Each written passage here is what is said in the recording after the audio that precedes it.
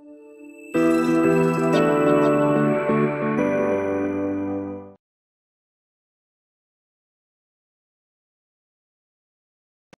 are you guys hearing me? Yes? Okay. So just to check if you are awake, let's just be a big Ola, okay? One, two. No, I'm kidding. I'm not that type of person. Because actually I'm worse. So it means that I always start my presentations asking for people to handshake. So again, I would like to invite you guys that are watching me, Team Diogo, right, to handshake the next person close to you, invite him to that presentation. So just handshake it. Handshake the person, compliment. In the end of the event, we're now gonna, talk to the other person. Go ahead, guys. I don't have anyone here, so it's okay. It's challenging because some people have their own handshakes. Other people have challenging handshakes. So there's a prize for the one who can do that right now in front of the audience. Anyone?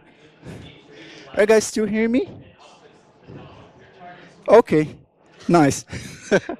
So, my name is Diogo Souza. I'm a Java developer. I work for PagSeguro. I'm pretty sure that you guys heard that before.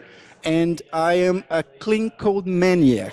That's what we can call it because I'm very addicted to performance stuff as well as clean code. So one of my favorite books is the Clean Code Act, like you've probably heard before.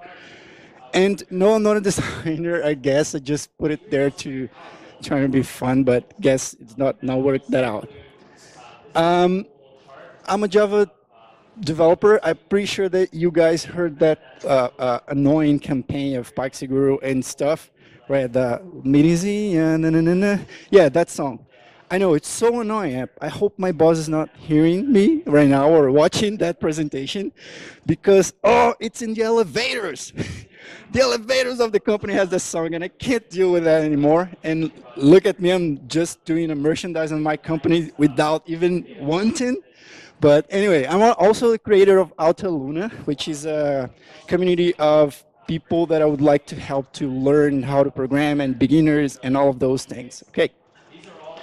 So, GraalVM, who are the Java developers here? Let's just raise their hands. Java? Two people, three. Oh, it feels like home. I am home right now. So many Java developers, you guys can't wait to see the code demonstration because it's be so familiar, right?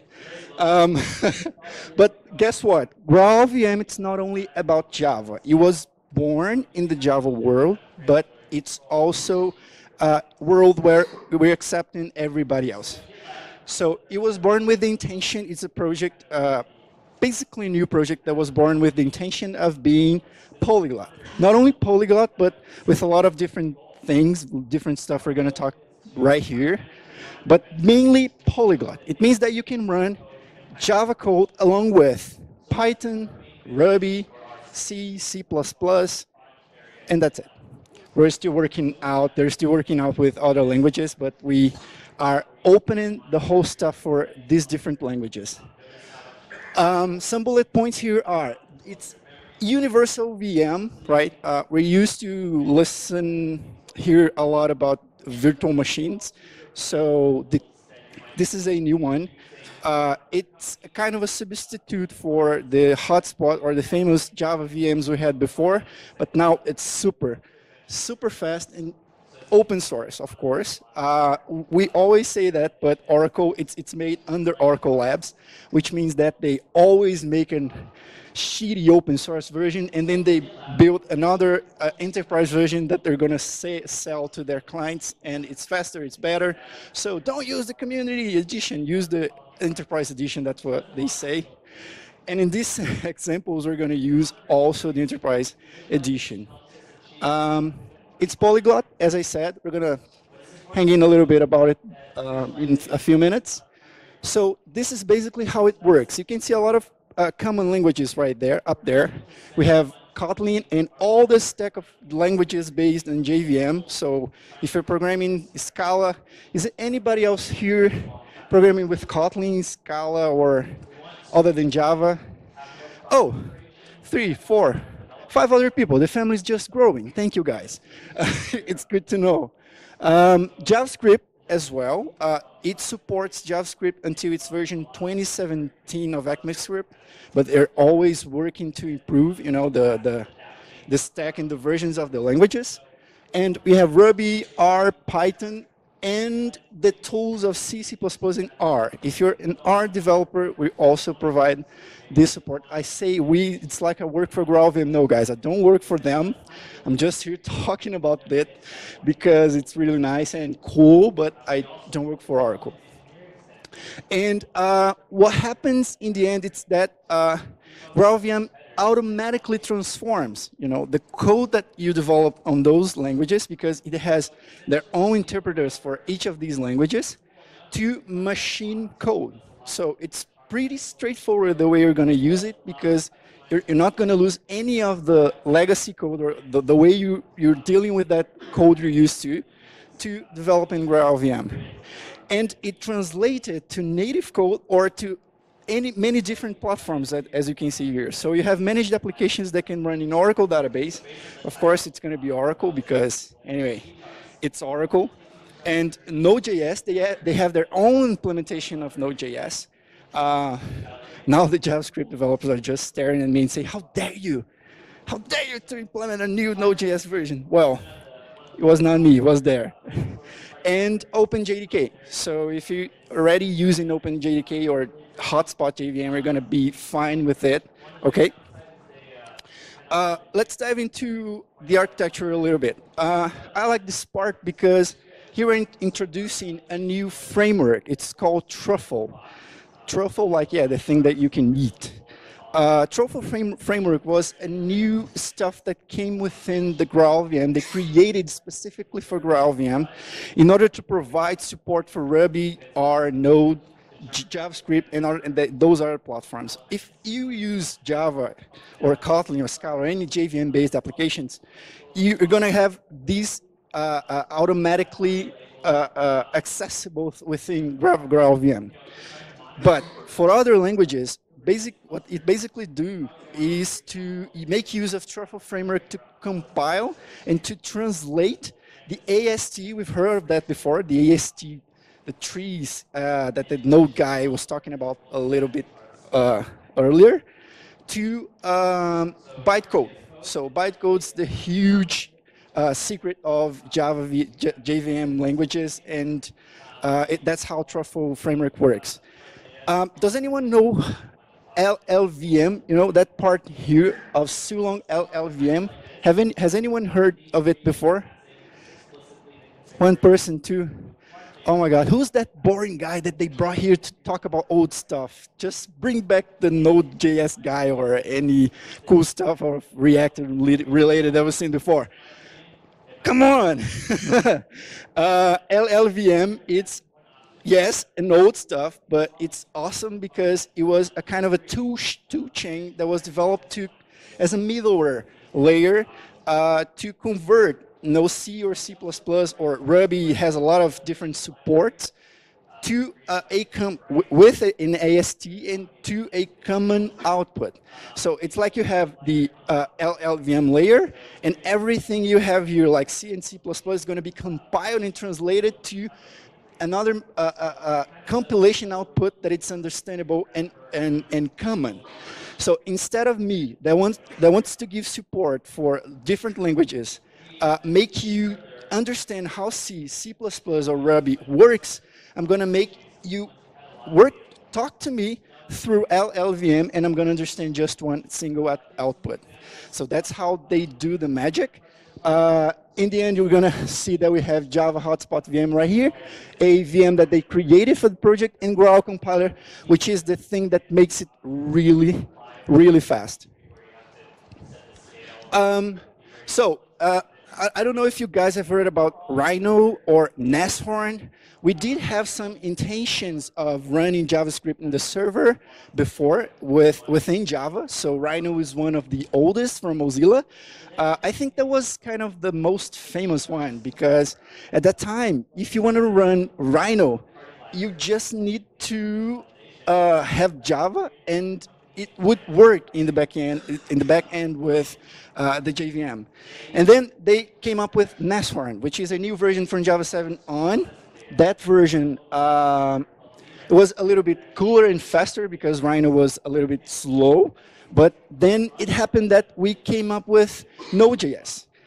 It was the Node.js boom, and everybody was just migrating to use JavaScript as a whole in the back end. So it's not like JRuby or Jython. They are different kinds of implementations that make use of both worlds, but are a common platform. It's a unified platform, so it's different from what we have now with GraalVM. With GraalVM, we're going to use Python itself. We're going to use Node.js itself. It is JavaScript and Python and R and all of those languages. Here, it's different. It's like a mix of those languages in a common set of tools that you're going to implement in your applications. Yeah, they love Rhino so much. I don't understand why. So why GraalVM? I like this one because Chris Seaton, which is the head chief of this project at Oracle Labs, and the creator of Truffle for Ruby, he's very known in the Ruby community. I don't know if there's any Ruby developer here. You develop in every single language. You're just raising your hand every time. What about R? Do you know R? Oh, come on. Now I'm disappointed. So, Chris Seaton is the chief, the main chief of the project there, and he's responsible for the whole implementation of Ruby, which is really, really hard. It's hard to use because you have to install a lot of things and you have to rebuild a lot of things. Imagine to create those things. So the guy is really smart, and he created a famous post where he talks about 10 things that it's interesting to do with GraalVM. The first one is super fast. It is really fast. So for guys that are used to work with Java or Scala or any JVM-based languages and see that, okay, I have that speed, I cannot, speed it up that much. With GraalVM, you can, without doing anything. You just have to switch from the old hotspot or the old VM you're using to the new one, and that's it. And you increase up to 5 times the execution of your algorithms just doing by this single move. Can I get in? Whoa, right here, Wow, there's a lot of people looking at me. Team Diogo, Team Diogo. All right. So it's super fast. It really is. It's incredible what you can do with it. And I had an example here. I'm not sure if I'm going to have enough time, but I would love to show you guys how you can increase the speed of those things by 5 or up to 10 times faster, depending on the environment you're using. With GraalVM, Ruby or Python, depending on the algorithm, are even faster than Python and Ruby itself. So it's another whoa. But second stuff, low footprint and fast startup. This is even more incredible because startup stuff is one of the things that people usually hate in Java, right? Oh my God, I have to wait for 20 seconds for having a Spring application, for example, to start up, and so on. So here we got something around 50 times faster than usual, setups with Spring or other technologies they use with Java. Hold on, not yet. So you have heard of microservices, of course, and this is a huge battle because, for example, people used to have monolithics. Who here worked in a monolithic before? Raise your hand. Shame on you guys. Shame on you. Are you still working with monolithics now? You again. I wanted to see your name after that. So we used to see, okay, I have a monolithic and I have to migrate. I should migrate to microservice architecture. Everybody's talking about that. I can't hear it anymore. It's just like the, Mother Nia song. And but okay, we have to do that. The problem is everybody's doing that move unconsciously. You have really to think about it and think of your code to not, just transport the same code to a new infrastructure. I say this because every time I see someone making the move, I ask them, what about the code? Are you guys rethinking the code? Are you guys, analyzing it and thinking if we can make it faster or something? No, I just work here. Those things come up every time we ask such a thing. But now it's another question. Who here has seen someone that works with you start to code a new stuff without even thinking about performance or memory management? Who? Come on, don't lie. Everybody, hey, raise your hands. Everybody, come on. You're a bunch of liars.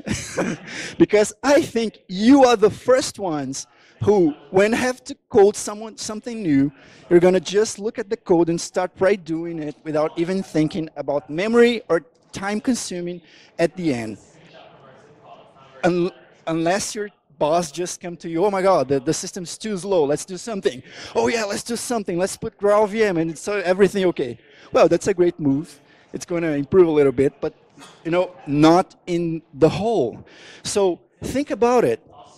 Here, we're going to switch AVM to another one, and with a single move, we're going to increase 5 times the speed of your application and up to 50 times the startup time. Why not? Let's just make a try and see what happens with it. Here's some graphs. We love graphs, right? This is a graph from memory footprint. Here we can see, I'm pretty sure that you guys don't know Halidon, Micronaut, or Quarkus.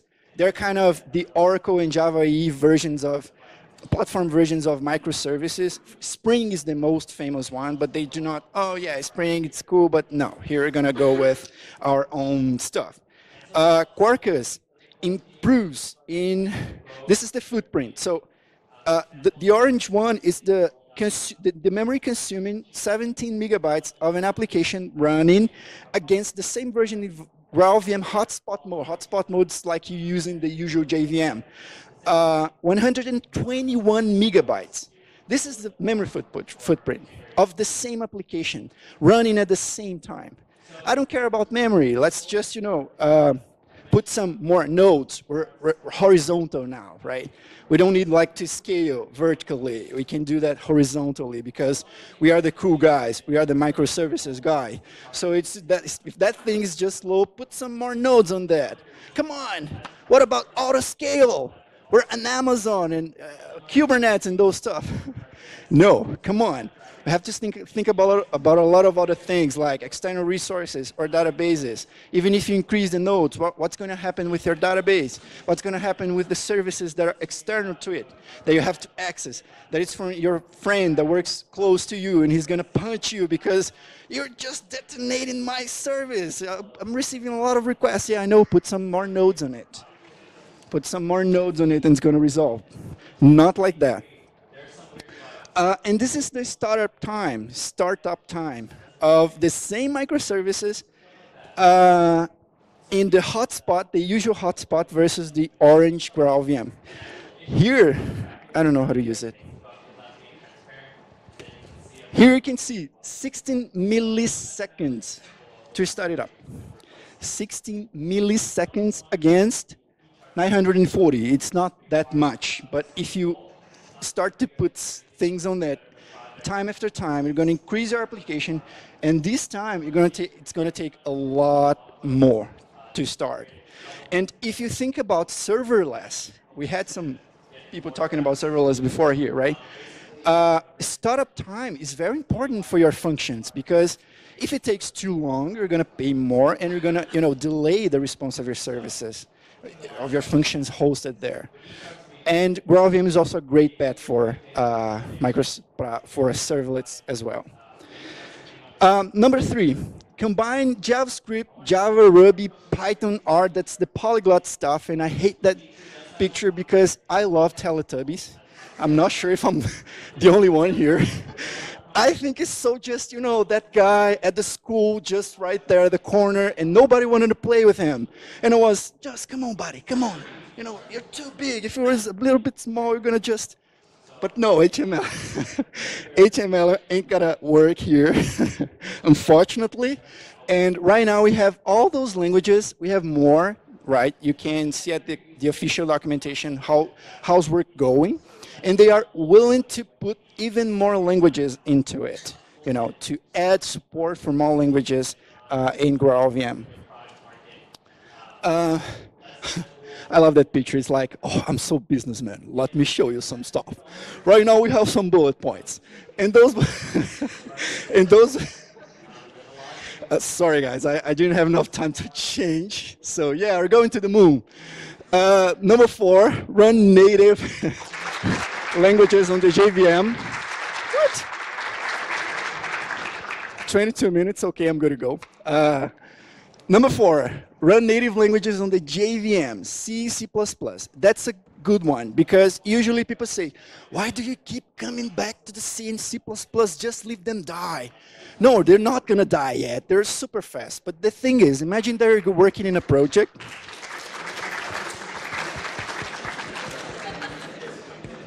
Okay, everybody here, you're all mine now. That's great. I'm sorry, buddy. Oh, come on, don't record it. Please, cut it off.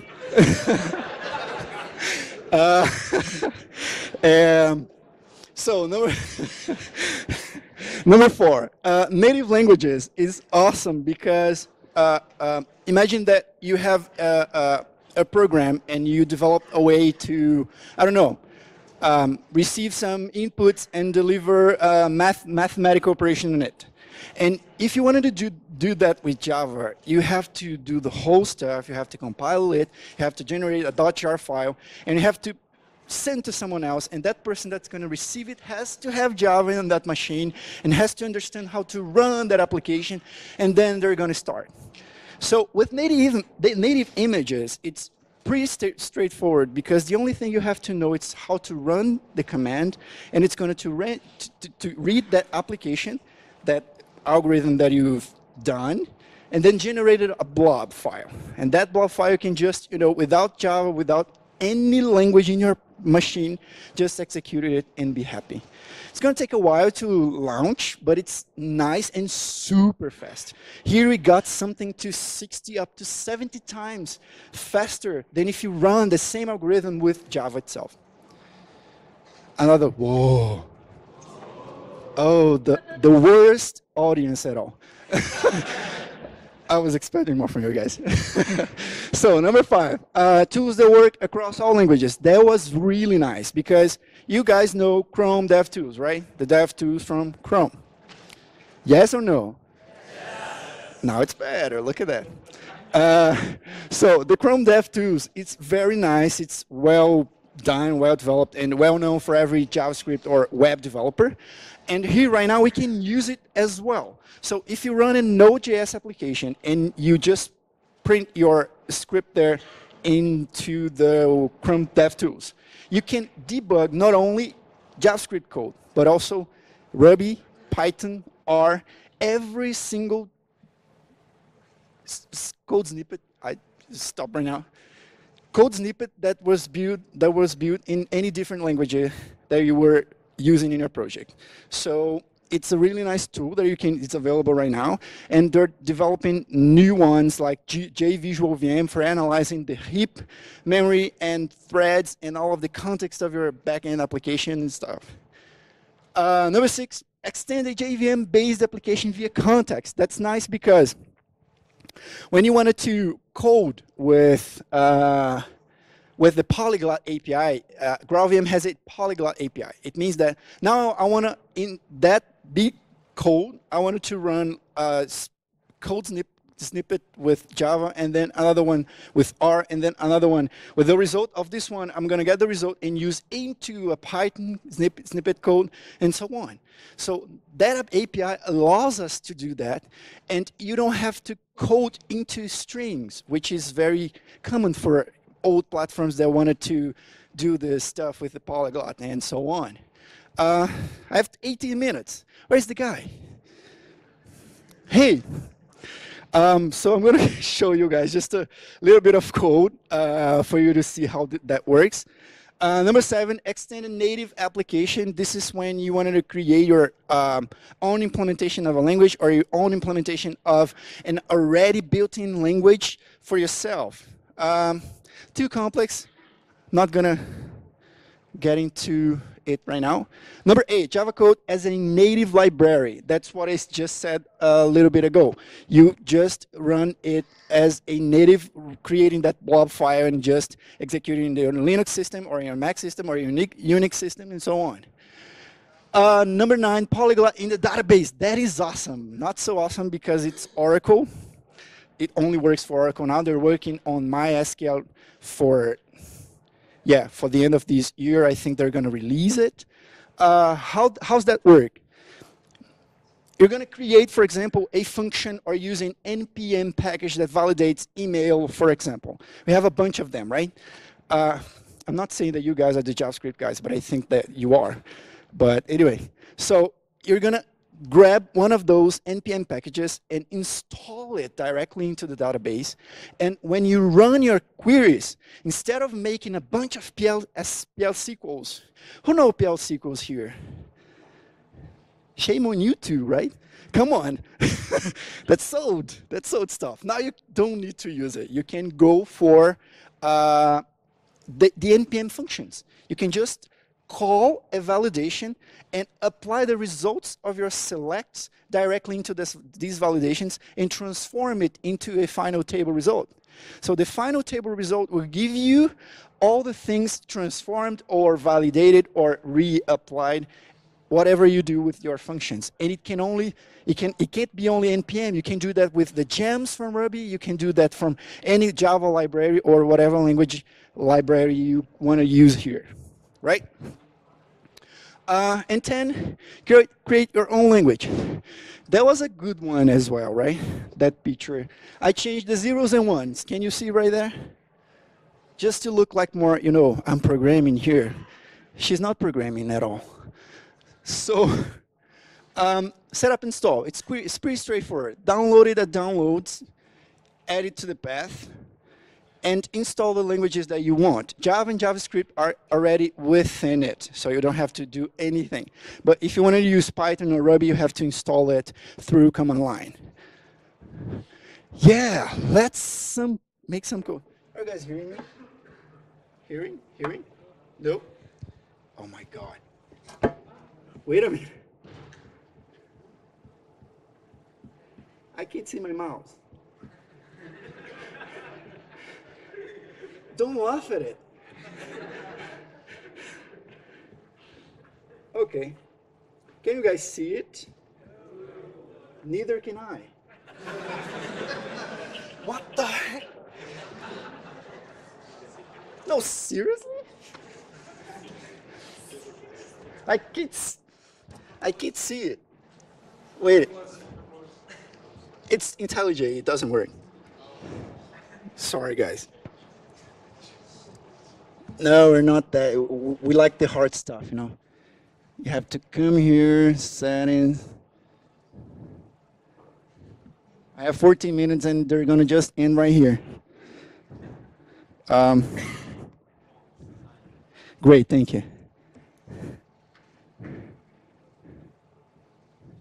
Oh, Jesus. No, it's done, thank you. Very nice guy there. So, guys, here you can see an example which also brings a thing called in Java, I don't know if you've heard of JMH. Has anyone heard of it before? No? Of course, we have 3 Java developers here. Who's gonna, know it?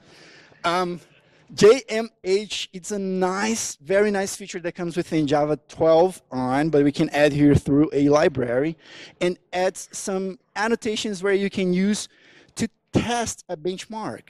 So it's really nice because here, for example, I have an algorithm that reads a file, a TXT file full of random words, and you can see that we're using some functional programming here.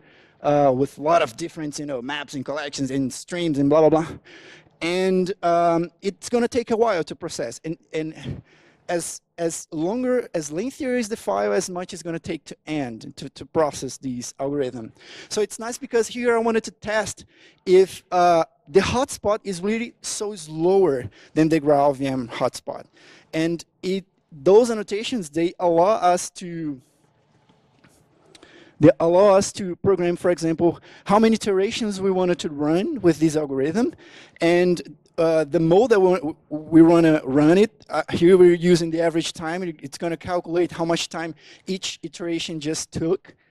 And I can, oh shit, I'm sorry, I can't say this. Can I? So the output time win unit, I can use milliseconds or seconds or even days if you wanted to test if your code is slower than in certain conditions than in others. That would be nice. Here I have set the algorithm to run. Can you see, guys? Can you guys see this GraalVM? That's my GRE, right? So I'm going to run it in a different one, which is JDK 1.8, which is not GraalVM. And then let's see how long it takes to run. So it runs and it brings some stuff here. Here we're going to start with the warm-up iteration number 1. I programmed to show just one as well. And as long as the algorithm runs, we can see each iteration just showing how long it takes to run the algorithm. Look, 17,000 milliseconds. That's 17 seconds to run my code.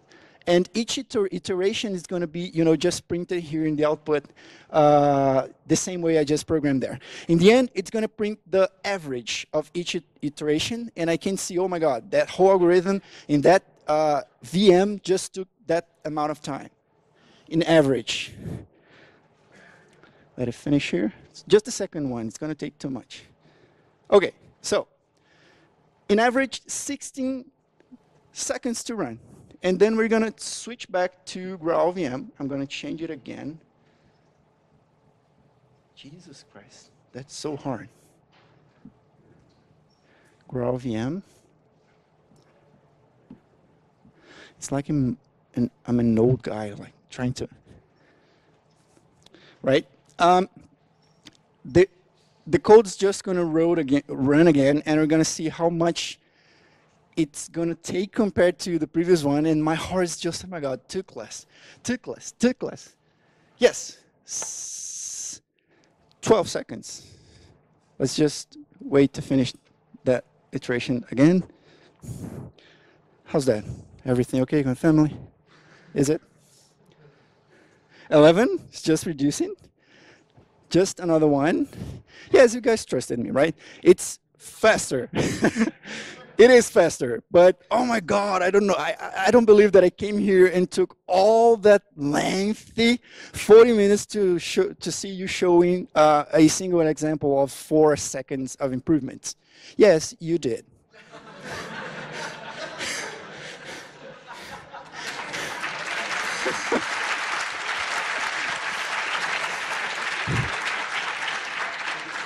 I just would like to point out that this is a work of a lot of people, a lot of, father of families, people that are just working hard for me to come here, show you guys, and you guys just, be so proud of living in a world where we can have GraalVM. Okay?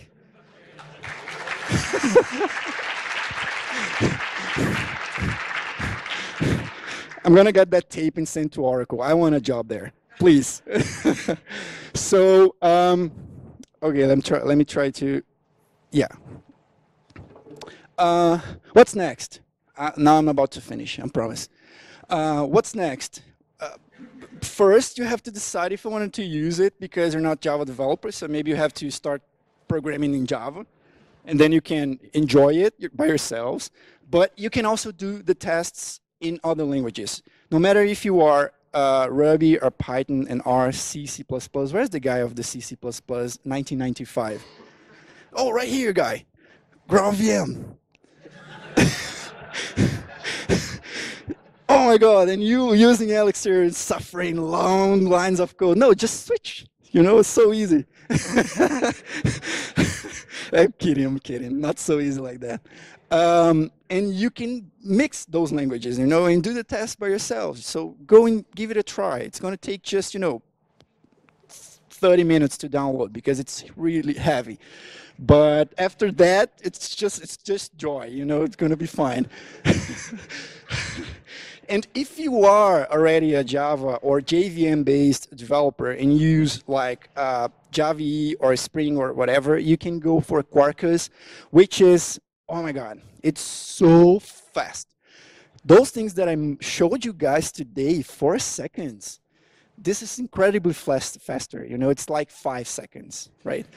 So it's so fast. It's really, really nice. And there's a bunch of tools that you can use, like JPA, like Hibernate, like AGB, and other stuff that are already usable with Quarkus and GraalVM for Kubernetes and the cloud. And yeah, join and participate. This is the repo, 9,990 stars. The last one was mine, right? Because, yeah, I know it's mine. I just clicked there. And here you can find the official GitHub repo. You can just go there and take a look at what's going on, the next releases and stuff. It's pretty cool. And totally backed by the community. You saw the last slide. It was, oh my God, come on, last slide. Yes, thank you.